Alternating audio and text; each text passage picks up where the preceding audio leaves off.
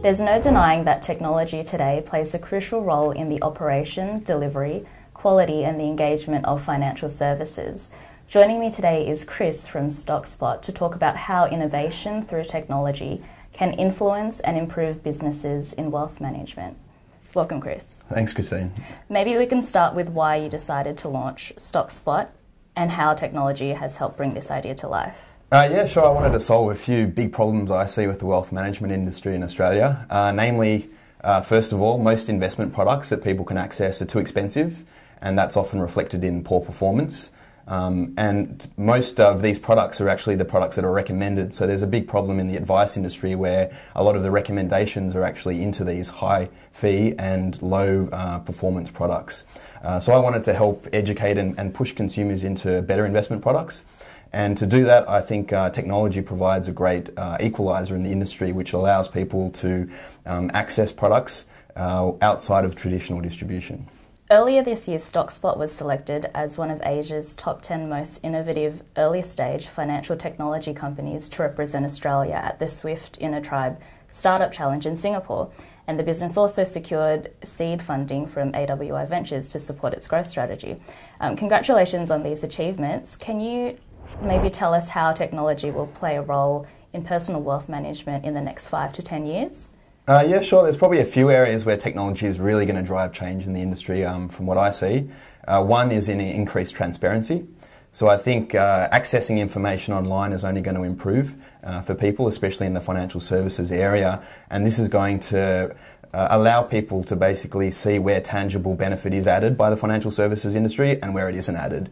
And in areas where it's not added, it's going to give people opportunities to find better services to suit their objectives without paying a lot of the costs that they would unnecessarily. The second area that I'd say is it's going to open up access to more people for financial services. So through technology, it's going to lower the cost and the entry level for people to access good advice and investment services as well. Great. And it seems like by the time a business or an institution has updated its technology, whether it be a system or platform, the rest of the world has already moved on to the next thing. So what are your thoughts on the pace at which the financial services industry is adopting technological change? I think overseas the change has been phenomenally fast over the last 4 or 5 years, especially in this personal finance and wealth management area. So there's plenty of examples of fantastic online businesses that have started in the US and the UK that basically empower people to make better investment decisions themselves and not necessarily need to go through the traditional financial advisors.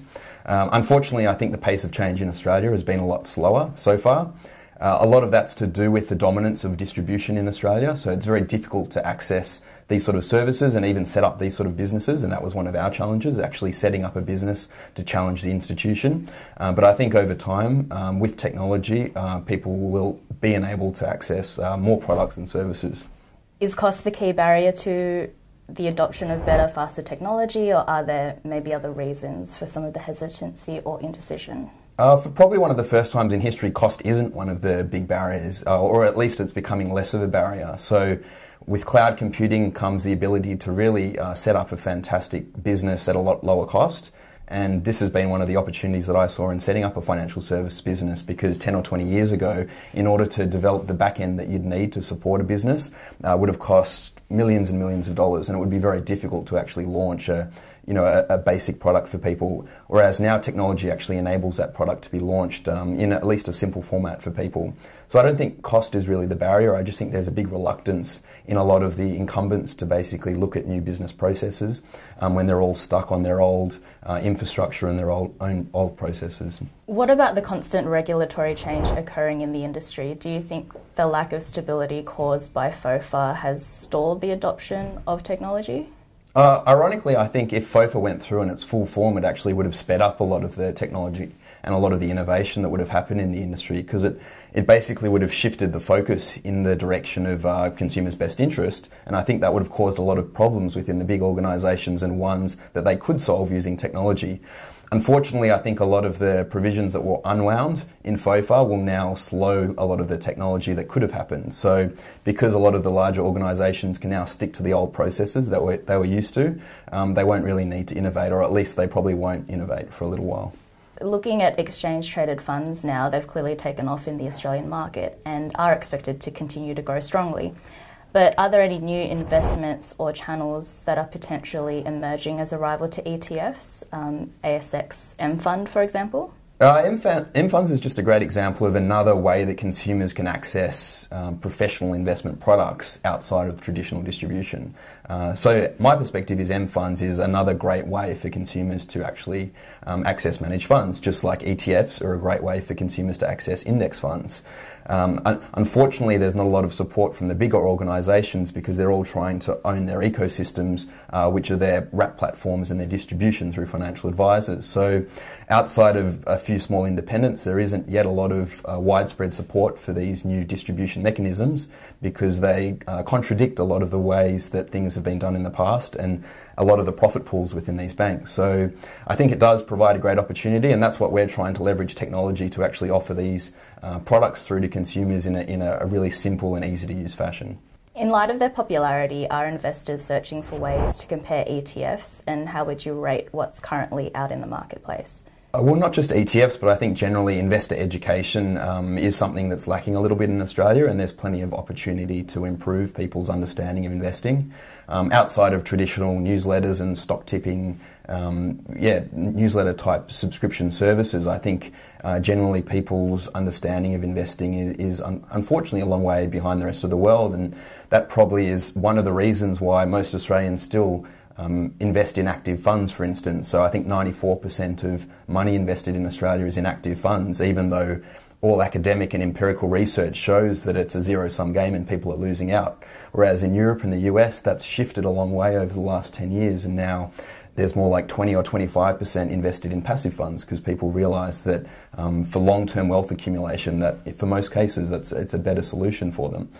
Generally, I'd say there's a big opportunity for improvement in investor education in Australia, so not only in comparative services, but just generally understanding the benefits and disadvantages of different types of investments. I'd give a good example of passive investment. So I think there's a big lack of understanding of the benefits for long-term wealth accumulation of passive investing.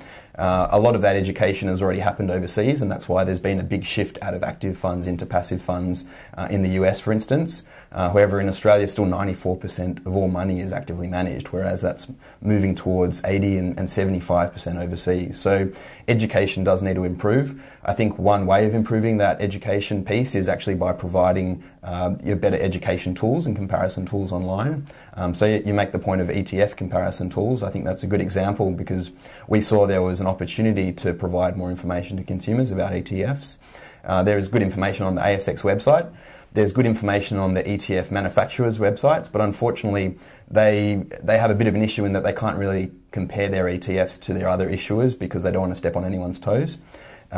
Equally, there's the ratings agencies and the ratings businesses that do provide some information, but unfortunately all of that information is either behind paywalls because they try and charge for it, or where it's not behind paywalls, it's because the funds have actually asked the ratings agencies to come in and rate their funds, which is a conflict in itself.